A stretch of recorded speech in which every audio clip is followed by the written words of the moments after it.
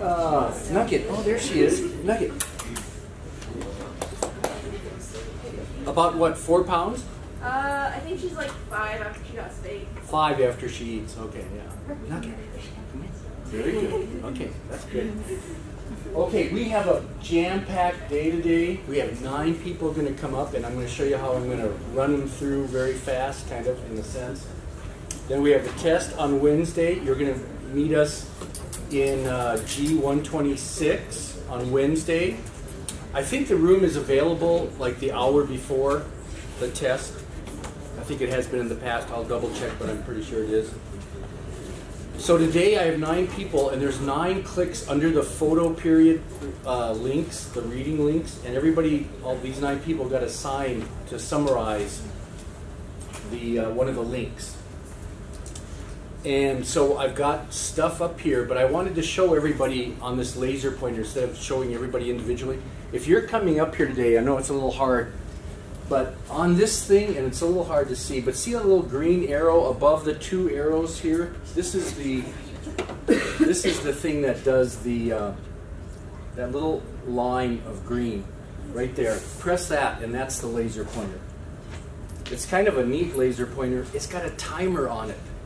If you ever become a professional, now you're making a liar out of me. Uh-oh, my battery just might have went out. That's just what I don't need. Okay, the laser pointer just died. Oh, hold on, let me see. Okay, I don't have any spare batteries. Forget that. Let's see. You use this pencil. Okay, well, anyway, I was going to brag on the laser pointer. Let me tell you, it's not going to work, but it's got a timer in it. So if you're ever a professional, like trying to impress somebody, and you have to be on time, it's got a little timer, and it'll tell you when to end. You know how it tells you when to end? It vibrates. Think of that. That's kind of neat. It's like you're pointing, and then if you were like at a big sales meeting and it vibrates, you go, okay, I got a half a minute left. So, but it died. Okay. So, Alexmar, am I saying that right? Yeah. Come on up. I've got this is yours, isn't it? Okay, here, sorry. I'm going to start this, and then, who's number 2 on the links? Who's number 2? Come over and stand by the door, because we're going to like have a person presenting, and then the next person is going to be up here rather than we wait for them to come up. So who's number 3? Okay, so then after she comes up, you take her spot. Yeah, we got to make sure we don't walk on the dog. Okay, so if you need a pointer, use this pencil. That's really disgusting. I should have a battery. The best laid plans. We're set. Go ahead. Okay, so as you can see, I have the circadian rhythm, which is also known as the diurnal rhythm. And it's basically any biological process that shows an endogenous or within entrainable oscillation of about 24 hours. And then this 24-hour period is like regulated by the circadian clock, which is located, if I'm not mispronouncing it, the suprachiasmatic nucleus. Nucleus, yeah. So it's located there. And then in order for a rhythm to be considered a circadian rhythm, it has to meet 3 criteria, and one of them is that the rhythm has to be endogenous and free running under any conditions, basically. The second, it has to be entrainable, so it has to reset itself every time. And then the third one would be it has to exhibit temperature compensation, which basically means that it has to maintain a period of 24 hours in any temperature range. So as we know, biological processes are like, they can vary depending on the temperature. So this kind of regulates that at what time. That's why I have this thing right here. It says like a time, I can't see that well. Like at different times in the evening, like biological processes are like optimized, or like they go off at a certain time, basically. So it's kind of interesting. Like, look at 6 o'clock in the evening, urinary flow of the highest. It's interesting. Yeah. So I had to enlarge that, and so it got a little. Oh no, that's fine. And then some, like in animals, it's used basically like we talked last week about long day and short day breeders. So it's basically like animals use this, or I guess they don't use it. It comes naturally to like regulate when they have to breed or when they don't breed. And then some facts that I saw on the link, it said that the circadian rhythm can be adaptable depending on the environment. So like the blind mole rat, so it basically lives in darkness. So its circadian rhythm, oh, I forgot to say that. Never mind. So its circadian rhythm adapted, so it doesn't need any external stimuli to regulate it. So also, the circadian rhythm is regulated by, like I said, external cues that are called, oh my god, it's a German word. Zeitgeber. I don't know how to pronounce it, but they're like time givers. They're like cues from the environment, known as time givers. So, yeah, that's it. Okay, any quick questions? Okay, thank you. Notice how we got that pointer. Yeah, that's dangerous. Okay, we're number 2, Brianna, and then Andy's going to go over by the door. Sorry about this crude pointer. All the best. I'll have to carry batteries around. Sorry. Oh, sorry. Yeah. I actually need an assistant. This is yours, right? Yeah. Okay. There we go. So I had melatonin, which we've talked about for I feel like the last week. But we know it's a hormone, and it's also known as N-acetyl-5-methoxytryptamine, and it's produced by the pineal gland, which we talked about. It is made both in animals and plants, which I thought was really interesting. In animals, it's usually used to regulate the sleep and wake cycle, like she just mentioned. So, like she also said, it involves the synchronization of the circadian rhythms that regulate the sleep-wake cycle. It also regulates blood pressure and seasonal reproduction. And then in plants, which I thought was the most interesting thing I read, it's the first defense against oxidative stress, which I thought was really interesting. It was discovered first in coffee extracts, and it is present in both the roots, the leaves, the stalk, every part of the plant. The highest concentrations of this, as far as plants goes, have been found in coffee, tea, wine, and beer. Wow. Its main goals, besides the oxidative protection, is also to regulate the growth of the plant and to protect against the environment. So like in the winter, when it's cold, it's going to not make as much, so it's going to kind of dormant. And then in the spring, when it's nice, it's going to grow more, so it's used in the regulation of that. As far as discovery, it was first discovered in 1917 by Nicord and Allen when they were doing experiments on tadpoles. When given the extract of the cow pineal glands, the tadpole's skins actually lightened in color, which was pretty cool. And then in 1958, Lerner isolated the drug and hoped that it could be useful in treating skin disease, and he was the one that officially named it melatonin. Medical uses include sleep disorders, jet lag, night shift workers who need that constant change of what is normal, gallstones, protection from radiation, and they're using it for autism as well. And they've also did a couple of trials on cancer patients, but nothing has been concluded from those yet. There's very few adverse effects that I could find. The most common one was nausea, next stage drowsiness, and irritability. But they did mention that in the elderly, it could cause decreased blood flow, which could cause hypothermia. And it's also been shown to lower follicle stimulating hormones, which makes sense with the breeding cycle. And then the foods that it's most commonly found in include banana, pineapples, oranges, cherries, grapes, rice, herbs, olive oil, wine, and beer. Amazing. The other thing is, someplace in the reading I know it says some other tissues besides the pineal gland makes melatonin in people, and that was the amazing thing, you know.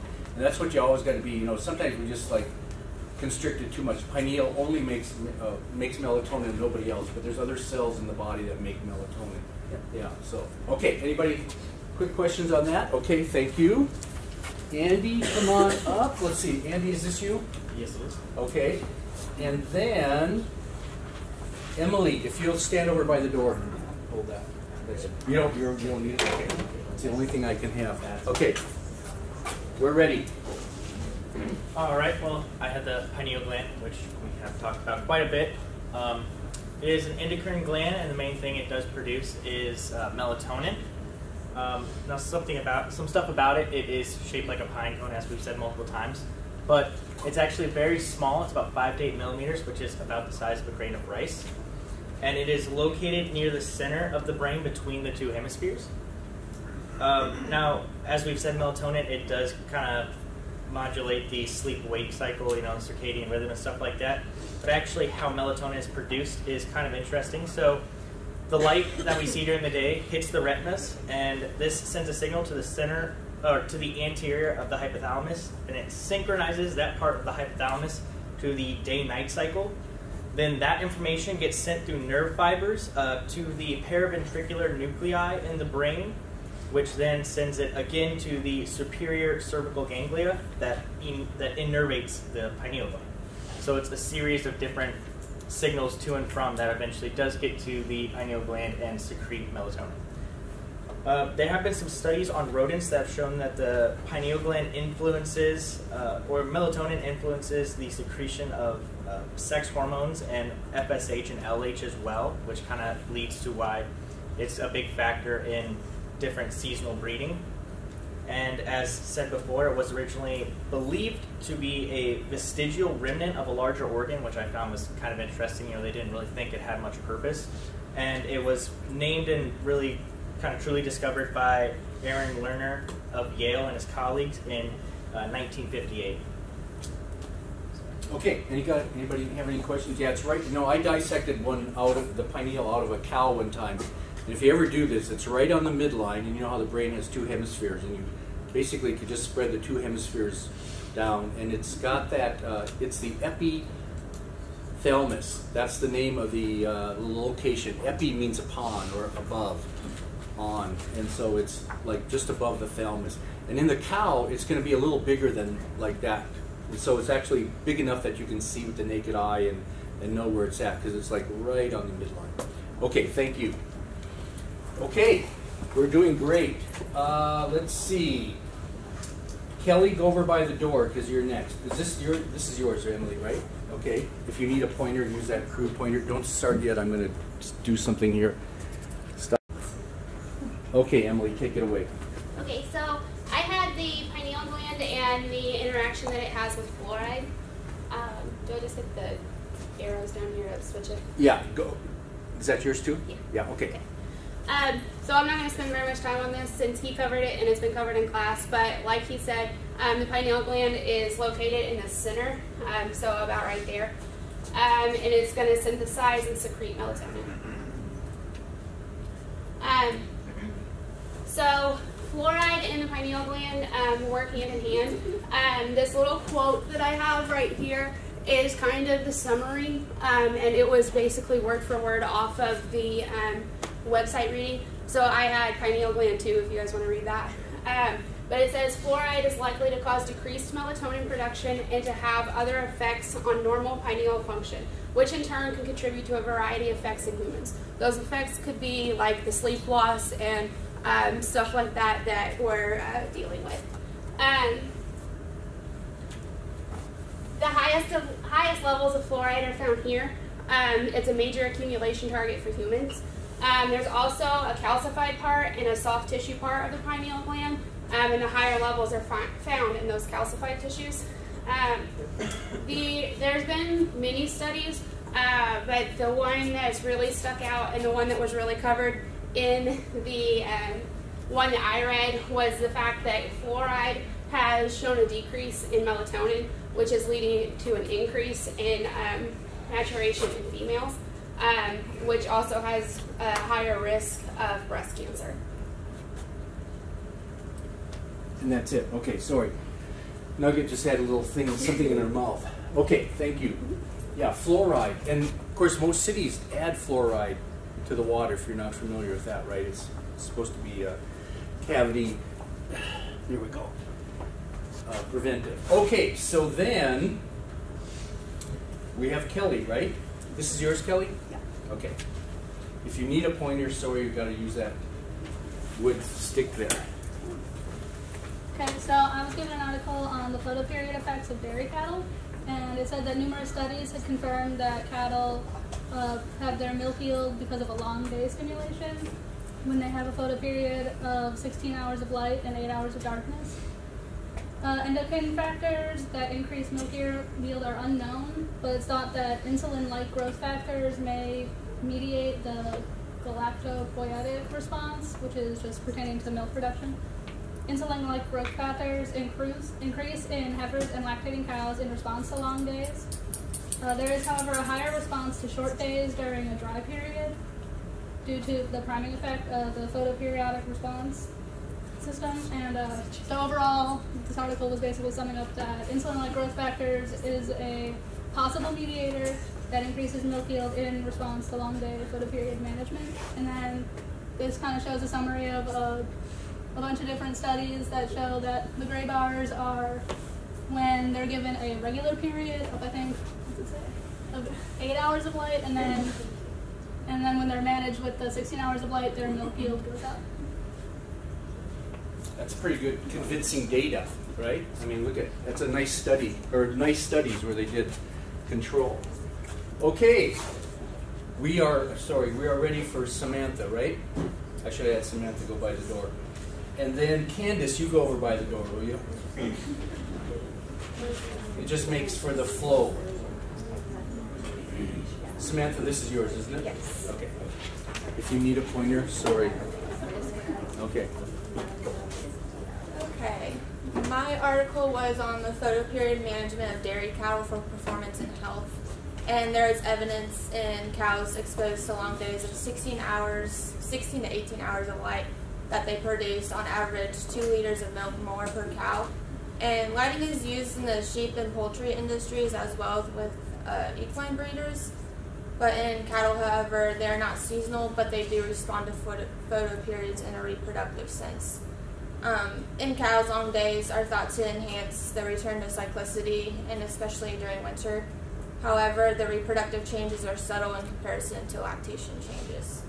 And a study was done by Michigan State University in 1978 to support these theories. In this study, there were 2 sets of cows. One set was being introduced to artificial light of 16 hours of light and 8 hours of darkness. And then the other set of cows were introduced to just natural light stimulation. And this study was done between September and March, where natural light was at the lowest. And after the first 100 days of postpartum, cows produced 2 liters of milk more per day per cow than those that were on natural light. And then after those 100 days, the treatments were switched between the 2 sets of cows, and the data essentially stayed the same between the natural photoperiods and then the artificial photoperiods. So when they switched, did the cows that got the longer day increase the milk production, you're saying? Yes. And then this response was due to hormone secretion when exposed to longer days. As we discussed in previous classes, melatonin was used to track the length of day, and this increase which altered the secretion of other hormones. And insulin-like growth factor 1, which is IGF-1, increased milk yield, and then bovine somatotropin, or BST, increased, which also increased milk yield and also stimulated IGF-1. And then, though the longer days stimulated higher milk production, it was also found that shorter days lowered the rates of intramammary infection during the first 10 days of lactation. And the short day cattle also had a reduction in somatic cell count, which is SCC, from the dry off to parturition, and short days also tended to have lower prolactin levels, which is associated to higher amounts of prolactin receptor expression. And this data suggested that short day cattle had a greater resistance to pathogen infection during times when they were immunocompromised. And on the economic side of things, all the data suggested that it was cost effective for all types of dairies, no matter how small, how large, to introduce artificial photoperiods to the herds to increase milk production. So it's interesting, it wasn't all positive because the shorter days resulted in lower somatic cell count. So do you know, the SCC stands for somatic cell count. That's in the milk. What are they actually counting? You know, what cells are they counting? Do you know? I didn't really go into much detail on that side of things. Okay. But. Anybody know what they're referring to? This is in the milk? Because it's kind of like, I don't know, that's a bad name for it, somatic cell count, right? I mean, it could be any body cell, but it's not any body cell. What are they actually quantifying when they do somatic cell count? What cells? Somebody said macrophages. That's close.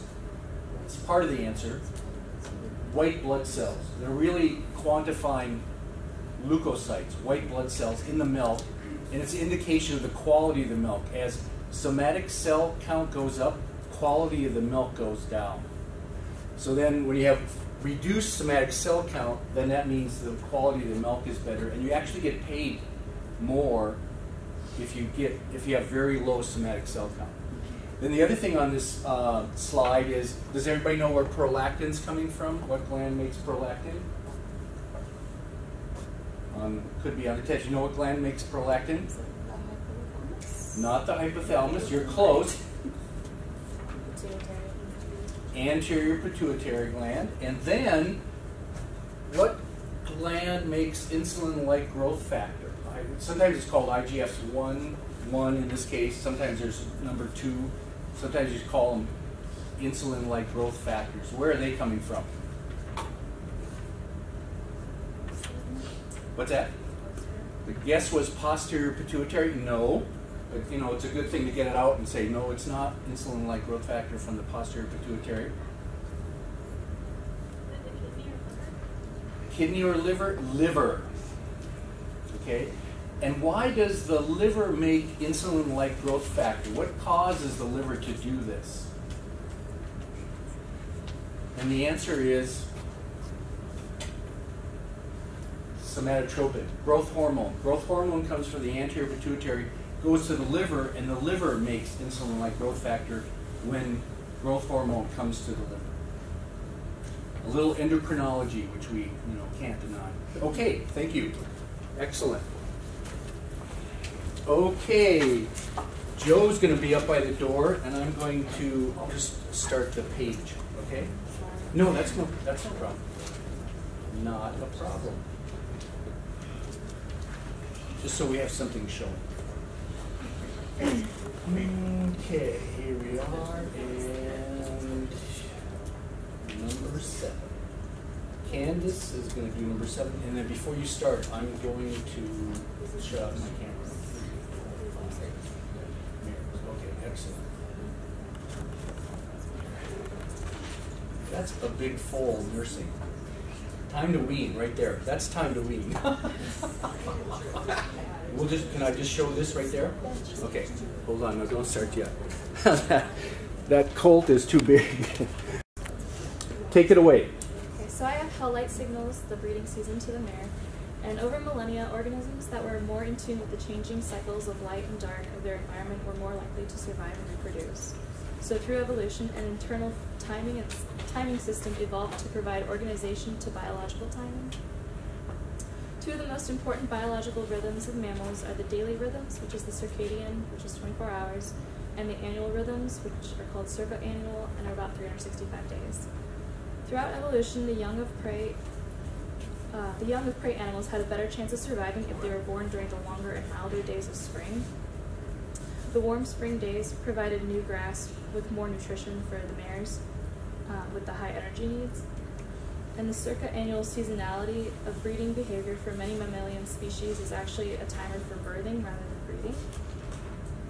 The reproductively active period of seasonal breeding animals occurs 1 gestation length before the optimal time for offspring to be born. For mares, an 11-month gestation, which is about 335 days, means mares are long-day breeders with peak fertility during summer months, so offspring is born in the spring. For the horse, melatonin is produced primarily during the hours of darkness and is inhibited by light, and this provides the horse with a means of translating the seasonal changes in day length into a hormonal signal that can regulate the reproductive system. When there is a long duration of melatonin, which is like long winter nights, It prevents the release of the hormone gonadotropin, which leaves the mare's ovaries small, hard, and inactive. And they also were talking about when horse racing became really popular, they decided to give all horses a single birthday, which was January 1st. But the horses during that time have the inactive ovaries, so we have been using artificial light in the northern hemisphere to replicate having longer days. So they usually use about 16 hours of light. Okay, you said 16 hours of light. Yeah, right, the artificial. You know, I always thought when they did that for horses, I always envisioned them doing like maybe 12 hours and then the next week 12 and a half, you know, like grading up to 16. But they just go 16 and then 8. There's no like stepwise progression. And then you said the non-breeding season, the ovaries are hard, and did you say static? I said small and inactive. Yeah, and sometimes you call any ovary that's not working, you call it a static ovary, S-T-A-T-I-C. There might be some small follicles, but they're not growing and ovulating at all. And then she said the gestation length of horses is 333 days, about 11 months. And what's amazing about horses, it's quite variable. You can have some horses go 365 days, you can have some like 300 days. Anybody can back me up on that? Anybody have personal experience? One of my mom's friends reached on her warm bloods and she has a mare who's at like 355 days. Right 355 days, so that's very close. Yeah, so of all the domestic animals, like swine don't do that wide variety. They're like 114 days. Horses, it's like weeks of variation there, so it's a very amazing thing. Okay, thank you so much.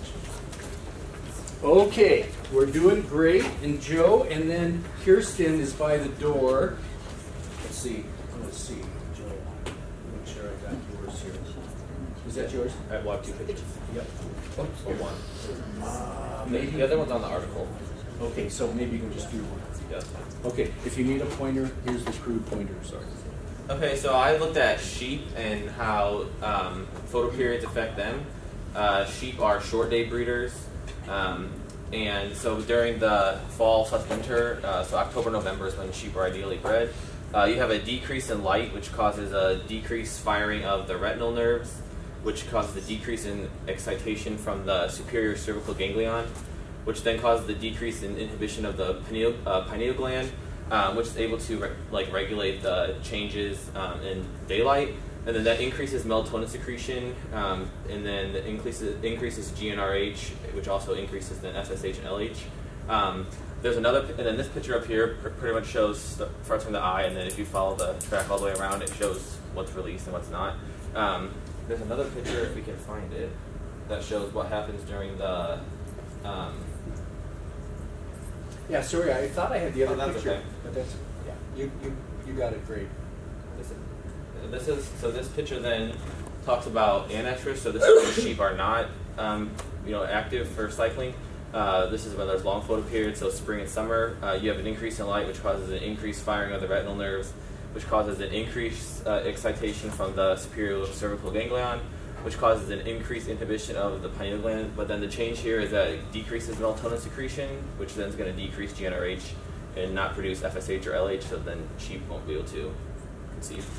And then it also talked about pretty much everything else we talked about, which what the pineal gland is and all that, but I won't go into that. So now I can't remember in this article, but remember melatonin is orally active, so sometimes people feed sheep melatonin, and that's telling them the nights are getting longer or the days are getting shorter. And sometimes when you feed melatonin, it's used to then start estrus cycles in sheep because they're obviously seasonal. Yeah, whoever did that, I mean, if you can draw that, that's pretty neat. That you know what you're talking about. I mean, it was in that article. yeah, very good. This is really Yeah, helpful. excellent. Okay, super. Kirsten. Am I saying that right? Yep. Okay. And what did you have? I had is Did you send me something? yeah. Okay. Is it? No, it's not that one. I'm not sure. Yeah. Okay. Let's see. Yeah. Let's see. Do you see yours? Or is it this one right here? think that's my do what it is. No? No? Okay, so maybe I'll just show the article. How's that? I goofed on that. Okay. Okay, let's do that. Sorry. Okay. Sorry about that. I must have goofed. Okay. All right. So my article was kind of going off of Joe's. So they basically were doing a study to see if they could cause the sheep to go into estrus in the long period. Essentially they were trying to see if melatonin combined with progesterone could increase the chance of pregnancy in the anestrus ewes. So they did, I think it was 69 sheep, and they were treated sub-Q with a silicone melatonin implant. And there were 4 different concentrations of the implant. There was 500, 250, 125, and then a non-treated control group. Okay, now let me stop there. So here's another way you can administer melatonin. I don't know if you've ever seen these. I could bring one. It's like a little implant that's like a little tube of celastic tubing, and then what you can do is you can put melatonin in it. You can actually make these homemade, although I think a company makes them. Mm-hmm. And then you implant it subcutaneously with a little, think of it as like a big bore needle. Like, you guys don't usually see 12 gauge needles, but let's say you have a 12 gauge needle and you stick it subcutaneously, and then that little tube you can place subcutaneously, and you pull the needle out, and then the implant is left under the skin, and it will slowly absorb the melatonin. That's what they did. Yeah. So that's another way to administer melatonin. And then, so then they implanted a P4 implant, which basically just synchronized all the ewes. This was placed 12 days before the breeding season, and then rams were introduced to the 4 treatment groups, and then after 45 days, a serum progesterone level in all of the ewes was assessed. Overall, it was found that the 500 milligram treatment had a higher pregnancy rate than the control group. The other 2 in the middle there wasn't a whole lot of change that was relevant, but this determines that if you combine the melatonin and progesterone into the ewe, it can be used to attain a pregnancy in an anestrus ewe. It was also found that the lambing in the control group took 10 days longer than in the other groups that were introduced with this melatonin and progesterone implant. And from this whole study, they found that these implants were effective in inducing the pregnancy in otherwise anestrus ewes. Okay, so they used a progesterone implant. It was like combined. They used the melatonin implant with the progesterone, so it wasn't just melatonin by itself. Right, and so I think it was a separate implant, probably, if I remember right. Probably. It might have been, I don't remember. So here's, so progesterone is a steroid, but that's another way to administer steroids. You can put the steroid in this elastic tubing and put it subcutaneously. Now the thing is, these were anestrus at the beginning. And here's a little kicker, and this works for most animals. Let's say you have some animals that are anestrus and you want them to come into heat. If you give them just a plain progesterone implant and let it sit there for a while, a progesterone implant is like an artificial corpus luteum. Think of it that way, right? A corpus luteum gives the animal progesterone. So you give progesterone, and for some reason, think of it as damming up hormones coming from the anterior pituitary. You're going to stop FSH and LH secretion. Then you leave it in probably at least 7 days, maybe 14, and then you pull the implant out, the progesterone. And when you take the implant out, blood levels of progesterone go like this, drop. And that's like kick-starting estrus cycles. You'll get like the synchrony of estrus cycles when you pull the progesterone implant out. It's like the dam breaks, and then the pituitary gland is able to release more FSH and LH than it would have. And so that's what they did. Now if you read this article, I was a little not dismayed, but there's some typos in here. I don't know if you saw that. I was reading it last night, and it's like, okay, you guys didn't proofread very well. I mean, I'm not a stickler, but it's like, there are some typos. I can't remember where they were, but overall it was pretty good. Anybody have any questions on that? So for when it blocks like the progesterone implant blocking the FSH and LH, it doesn't make it go away then? Can you still get an FSH and LH surge to start?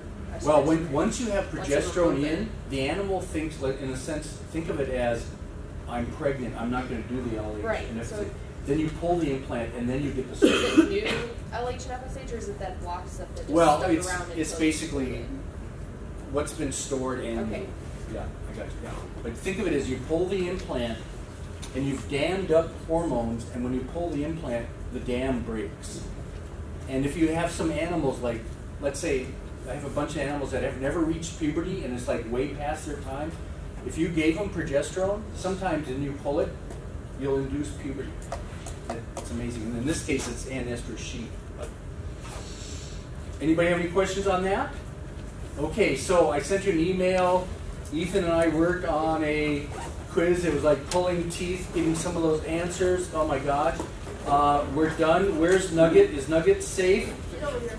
Okay, Nugget is safe. Now Nugget will be back for the test.